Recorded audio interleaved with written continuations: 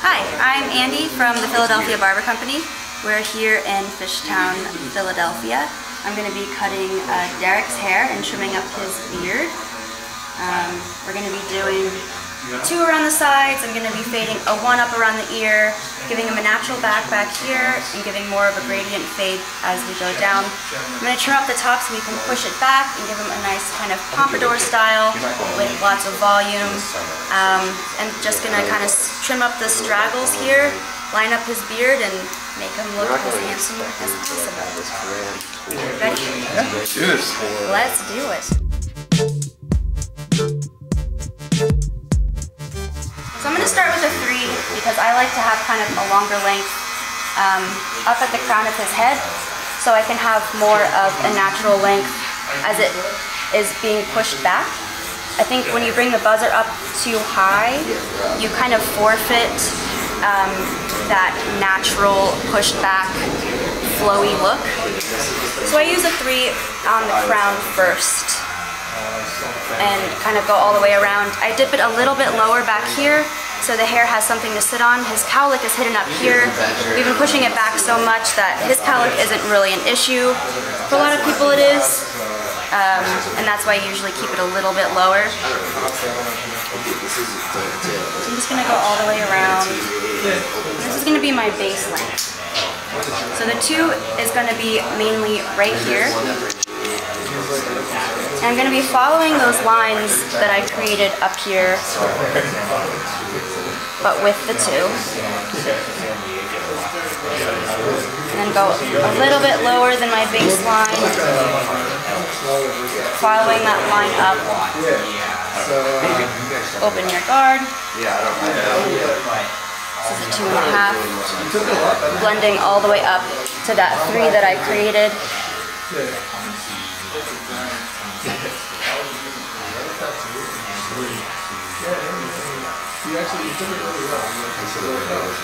I'm going to go over as much as possible so you don't have little frills sticking out. You want as even as fade as possible. So going over a few times won't do you any harm, it'll only do you good. I'm going to take my 1 and I'm just going to go over his ear. I don't want to create too high of a fade with the 1. I want to create more of a gradient fade. So just by going maybe less than an inch over his ear and creating kind of an arc, a rainbow going around. I'm going to be coming back later to fade this in, but for now I'm going to leave that thick there. I'm going to follow around and keep it low still because we don't want that high 1 fade. We just want it to be a natural gradient fade. I'm going to do the same thing over this ear as I did on the other ear. Take my 1.5 and fade up with that first. So I can fade, this is a 1.5 open, so it's closer to that 2 that I created first. And I'm going to go up with it and fade it into that 2. I'm going to come back to my 1, pop it on there, open it up all the way. So that's a 1.5 and fade that into what I just created with that 1.5 right around the ear. And fade in that line. I'm pressing a little bit lighter and flicking up more so I don't create any more unnecessary lines. Sometimes I like to press on the skin here so it's as taut as possible. And then I can get into that fade a little bit more. Here, I'm going to kind of even out the fade here. I'm going to put my 2 back on, open it up all the way, and kind of really just go up, blending it in. So we've already created this base, so we can come back around with it again. I'm going to close it for a full 2. The trick with haircuts is reading the skull shape. Derek's skull goes in a little bit right here, so you can see it's a little bit darker there. Sometimes you have to manually go around to take your comb. I have a weird head shape on you. It's okay, we still love you. So you go around, press your comb here. You can kind of see the excess here. And manually go around. So you want this fade to look as clean as possible. And sometimes it needs a little bit of manual TLC. I make sure I bring my comb out as much as possible, or else you're going to create a hole in the hair, and then you just ruined all of the work that you did. So I'm going to leave this for now. I'm going to come back to that. Right now I'm going to give him a natural fade in the back. I like to take a bristle brush rather than a comb. That allows the hair to be brushed all the way down, because you're going to be going in an up motion with your machine. And I make my guideline here with a 0. Some people like to go straight across. I personally like to kind of go up a little bit, round it the corner up, because that's how a natural hairline is going to come down. No one wants that little, some people want the little box. I think a natural hairline grows out better, makes the haircut last longer. And then I open my guard, create another guideline that's the same shape, follow that line, then I go halfway and fade that chunk, if you will, back in. And now I have this line. This is a 1 right here. So I'm going to take my half guard, pop it on, open it up all the way, so it's essentially a 1. That way, if you go a little bit too high, you're at 1 right here anyways, but you're just on your way to fading that line in. And again, I kind of take the skin and pull it down, so you're not getting caught on any skin there.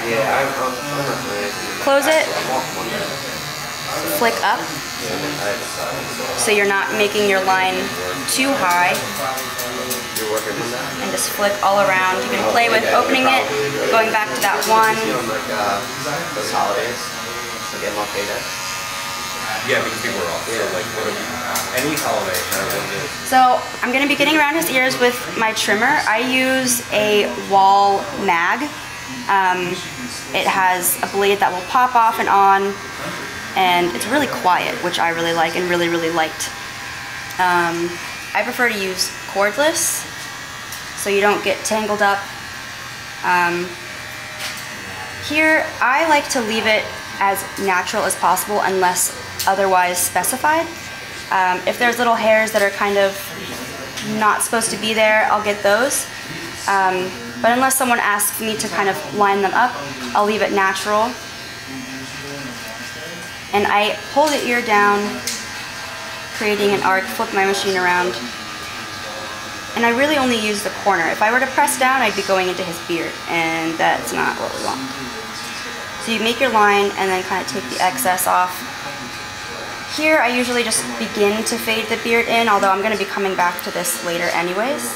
But since I'm here and I have my tool, I'll grab the hair. You can see it's a lot longer here than it is here. And the more you pull out, the more you'll be naturally fading it in.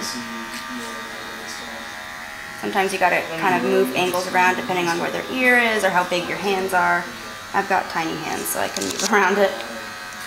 A lot of people like to use guards on their machines to do this. I like to do it manually. I think it creates more of that natural effect. I use the word natural a lot because my goal is for my clients' haircuts to last as long as possible,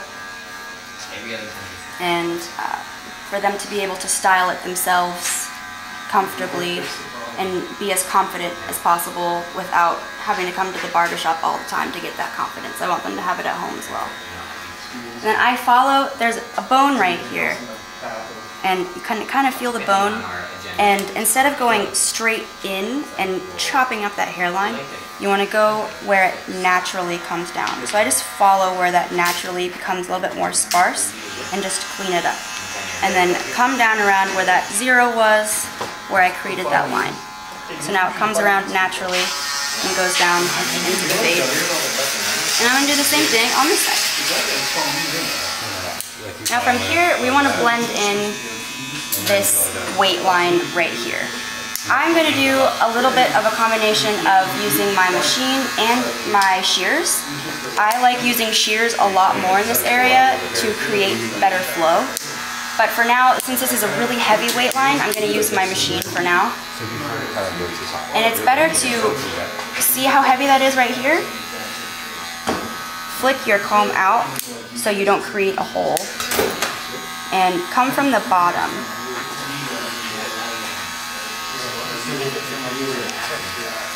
And that way you don't go too short on that line.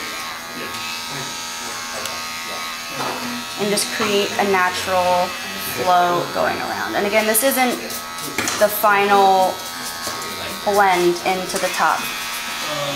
This is just to kind of get me started on making that line less thick. In the back, since you don't want such a harsh line, instead of coming up, sometimes I'll take it and I'll just go straight across and then come up.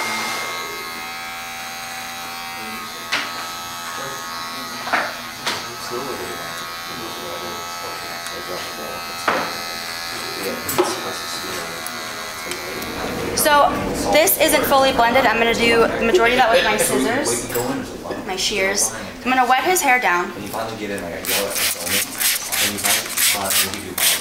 You notice I'm pushing it back. That's the direction that he styles his hair. So you want to put it in the direction that he's going to be doing it every day, or else it's not going to represent what he does and how he looks on a daily basis. I use Hattori Hanzo shears. These shears are combination shears. They are for wet and dry hair. I mainly use them on wet hair because I have shears that are specifically for dry hair. But I like to start back here. If you go too short on this cowlick area, you're in big trouble. If you cut it too short, it's going to spring straight up and they're going to look like a cockatoo. And that's not good. So I like to start here. This I need to leave thicker so it can blend in here, and we're going to be blending this in later. But I take this section, about an inch section. With Derek, I usually take an inch to half an inch, depending on how badly he needs his haircut. Does that look like a good amount to you? Yeah? Okay. So I cut straight across. I'm going to be coming in later and adding some texture. You cut straight across for your guideline, take about another inch section, and then you see that that's your guideline that you just created there, and cut across.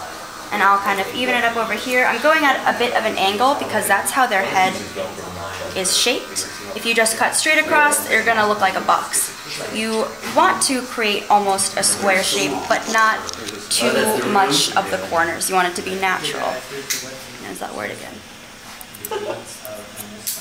I tend to take less as I go forward. So I started with about an inch back here, but then I took less as I went forward because we want his hair to be a little bit longer in the front so it can fall back more easily. When I start to get to the front section, I'll section off that kind of bang area and pull it down. And so for this part, instead of cutting straight across like what I did with the rest of it, I'm going to point cut it a little bit more so he doesn't have those blunt bangs.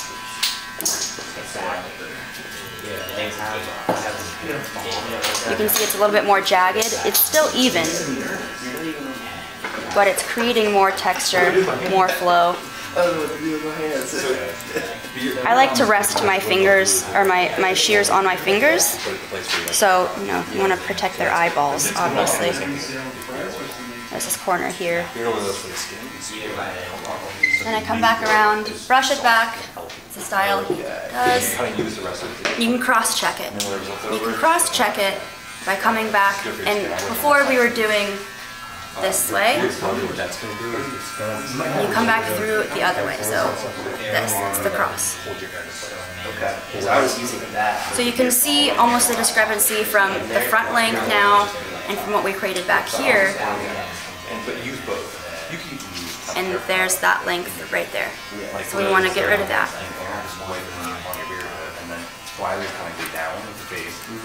And do it on the same, see this arc here, get rid of that. Same on this corner. After I have the length that I want, and I want to add some texture, I'll come back around. I'll point through.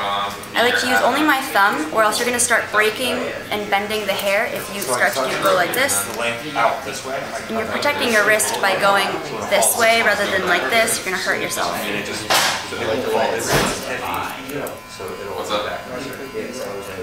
And I'm not taking length off this way. I'm going almost in between the hairs to create texture. That's going to make his hair lighter and have better flow.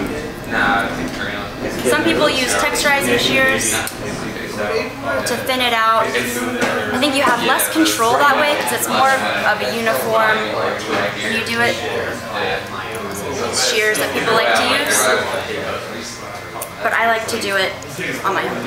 Now I need to blend in the crown. Again, I like to use my scissors, my shears for this area. Pull it out just like we were doing with the machine. And again, it's important to have just your thumb moving. I hold my scissors a little bit differently than everyone else. You're supposed to have your ring finger in there. I'm more comfortable doing it this way. Yeah, so it's not bad. Like, the second I leave my house at like 6:50. I like to pull this down. If that's a little bit too long there, if he's kind of having a messy hair day, this is going to flop over and it's going to look like I didn't blend it properly.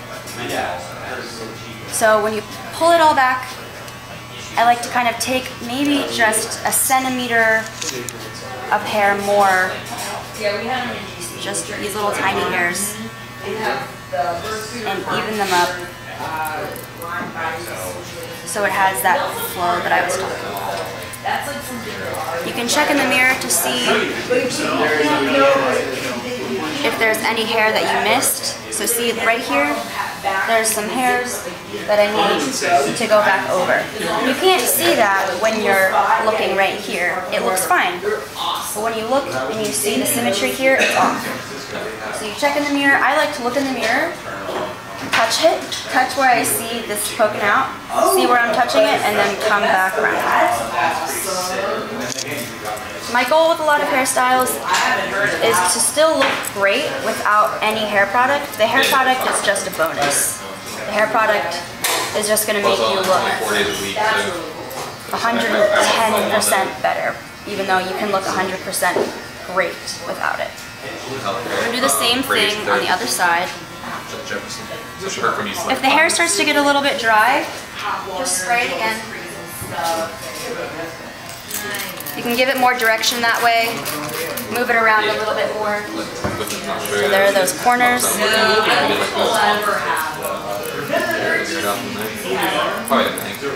I brush it in that direction and then see what's left. And that's almost the bridge from your fade to the scissor portion of the hair, to the longer length. There's a white wall behind you. Sometimes it's a little bit easier to see, especially if they have dark hair. You can kind of see the contrast of the hair on that white wall. That always helps me. I like where my station is positioned because of that white wall.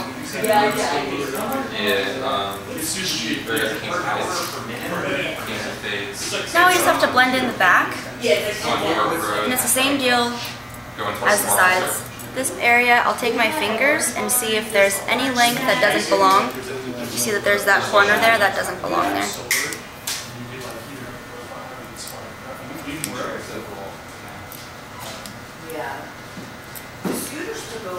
So you see he still has this fun length to push around, but we want it to be as blended as possible into the sides without being too short, too stubby, where there's no movement. His haircut is all about movement. So faster than like. So while this is still dry, I'm gonna move on to his beard. After I do his beard, I'm gonna blow dry it and check everything and make sure this is the most important part for me to make sure it's blended. So that's what I'm gonna do last after I blow dry it and somewhat style it.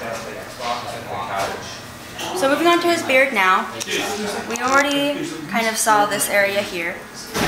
You can check in the mirror and see how well you've blended that, how well you did it. Outside in Langford. You can come back and get those straggles. I like to clean up this line here. Not so much where you're cutting into his beard. His natural beard line kind of comes down here. Just like how this bone comes down here. You want to come a little bit down. Yeah, it's just like where it curls over. And just clean it up. We're not giving him a full beard trim with a lot of length taken off. So you just want to clean up those areas. Sometimes he's got a little ear hair. You just want to clean up those areas that are going to look messy and unkept. I like to work on one side and then go to the next side so I'm not running around like crazy, going in circles. So I want to line up his beard here, making sure I don't cut into his beard. So I look at his lip line and where this arcs and starts to become more scarce. So arcs here, lip line, and down. Thankfully, trimmers have a nice straight angle there. You just work your way down, stop.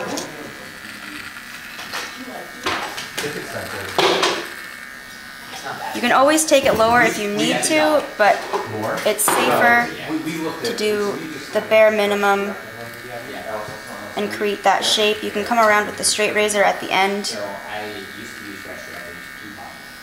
and make it straighter and tighter, which I will be doing. So I'm going to move on to his mustache now. Some people prefer to grow out their mustache and push it to the side. Derek likes to keep it kind of trimmed up. So I like to, sometimes you gotta find, everyone's lips are shaped differently. Derek has a nice bow right here, and so you want to follow that. If you just take this and just make a shape, you're not going with his natural lip line. So brush it all the way down. And I go bit by bit so I can kind of find their lip.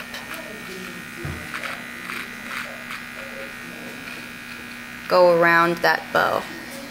So you can see I went here and then do the same thing. I love using the corners on my machine. And I like this machine specifically because this blade is smaller than most T-liners. And although it is really sharp like most T-liners, it's not too sharp to the point where you're gonna cut someone if it's at the wrong angle.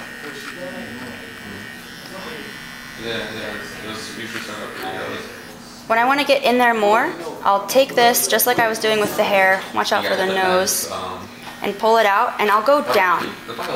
I find when I go up against it, you're just aggravating the hair, you're breaking it, and it won't look uniform. I'll kind of pull their lip out and make sure I'm getting all of the hair out of the corners.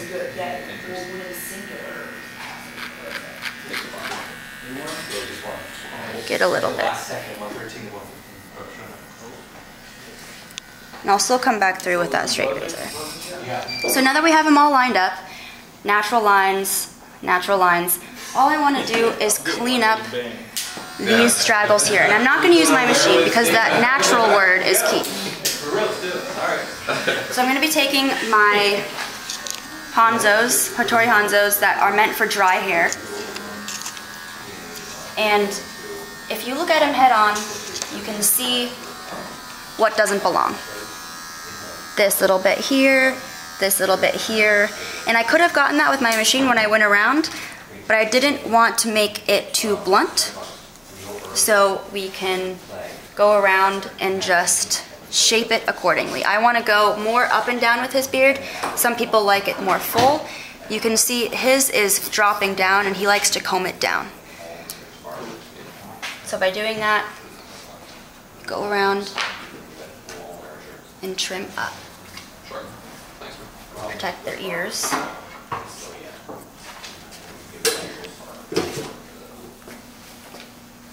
And trim the little hairs that don't belong. If you look at his profile, you can see that his beard is sloping down. So you want to follow that and go down with it. I'm going to brush it out as much as possible because when you wash your beard, it tightens up and tightens up into that shape that you want. And if you don't brush it out, then you're going to be missing some chunks. And if it tightens up, then those chunks that you missed are going to show. So I only did this side. I haven't done this side yet. And I use that white wall behind me to kind of check. Sometimes I like to get head on. It might be a little invasive. People don't know where to put their eyes. They're looking up. But I like to go up and again create that up and down parallel shape to their face.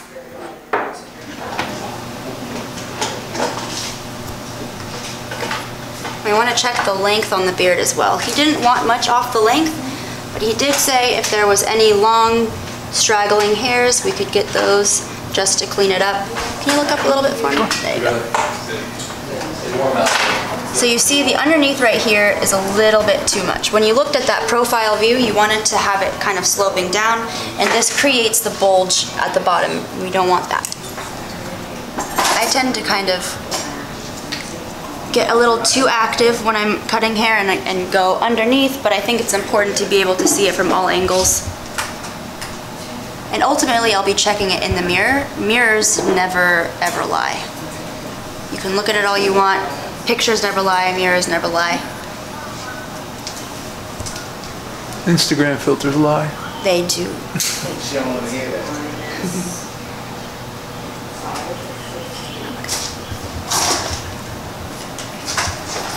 Check it from all angles. Kind of like cross-checking the top of the hair. My shirt's black, so when I'm standing behind there, it's harder to see because his beard is also black. So I kind of like to move away, use the lighting, use the wall behind me. Do you like that length? Do you like that? Yeah. Less is more with his beard today. Sometimes we shorten it up if he wants to make it a little bit thicker here, but right now he's kind of rocking the longer beard, and that gets a little bit thinner down here, but that's where the length comes from. And again, some people like to take the trimmer and go down with it and make it really tight here. That's not our goal. We want it to look as natural as possible. I'm going to get the straight razor here when I shave the back of his neck. That's going to be last. But now I want to blow dry his hair and check this area here to make sure it's all one piece and all together. A lot of times with beard trims, I will put people back, they'll be laying on their back, and it will create a big bump right here. So that's why I blow dry the hair after a beard trim. Also with his hair, my secret weapon is hair tonic. So what do you like about hair tonic? I love hair tonic because it takes some of the frizzy hairs away, and it allows me to create a better shape because everything's all in together. And the blow dryer creates a lot of volume, which is great, but if there's too much volume, it misrepresents the haircut, it misrepresents the style. So if it's a little bit heavier, then you can shape it in better and create a better haircut. Now I'm blow drying it all back. I use a Denman vent brush. A vent brush helps create more volume. We want more volume in the front. It creates volume by letting the air pass through the holes with the hair. So I grab the hair and bring it up. Pulling it up at the root.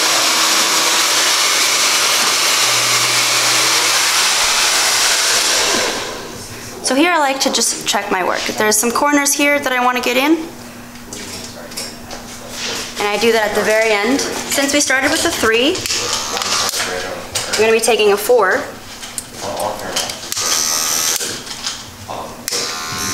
And going around the crown of his head. Flicking up, because I still want to keep that shear work that I did.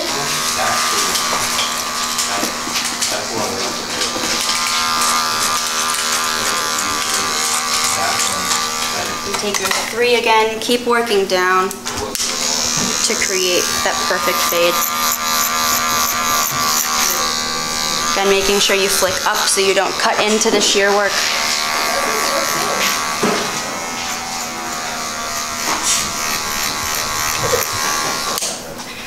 You can see there's still some weight here. So I like to use my texturizing shears for this, rather than thinning it out like some people do.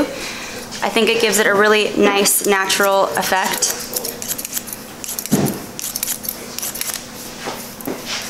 By taking some weight out of that line.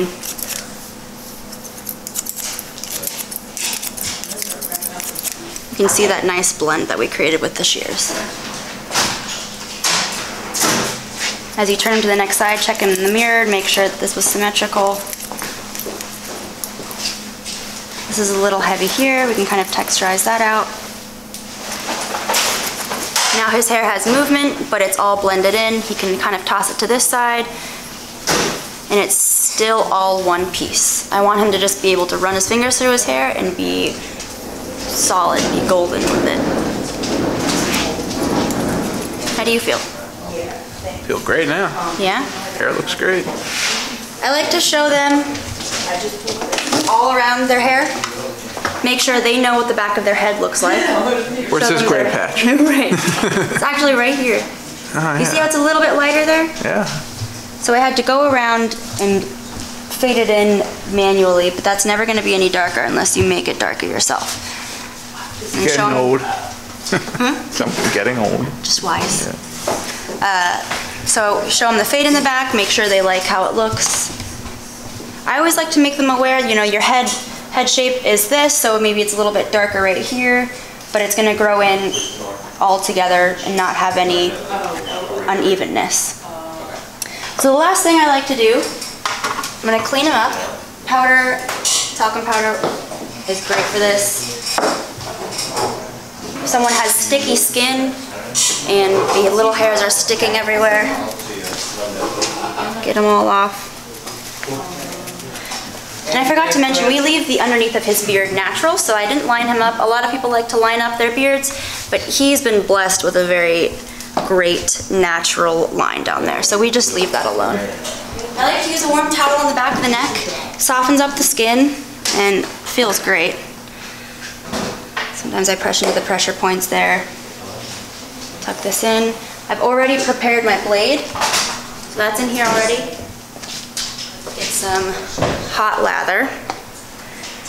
I'll start on the neck, get a little bit there. And since we did do the cheeks, I'm gonna put a little bit on his cheeks. If I were to have lined him up around and created a shape, I would get it all the way around, but we leave it a little bit more natural for Derek. So it's just really the cheeks that we worry about. And just go over those lines that we created.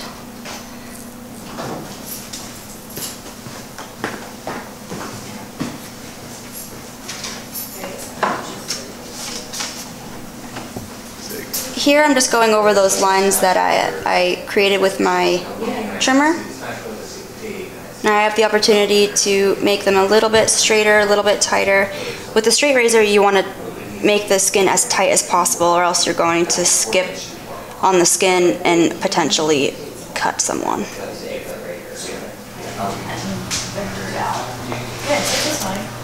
Alright, so you said no hair product, right? No, I think it looks great without. Because that natural look, right?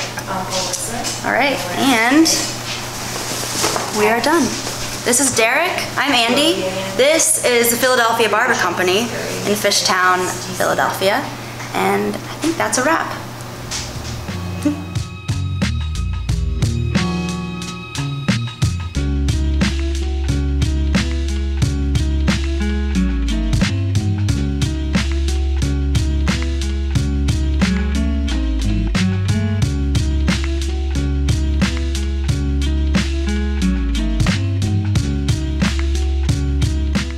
Thanks for watching this video. Beardbrand has launched a private community called The Alliance.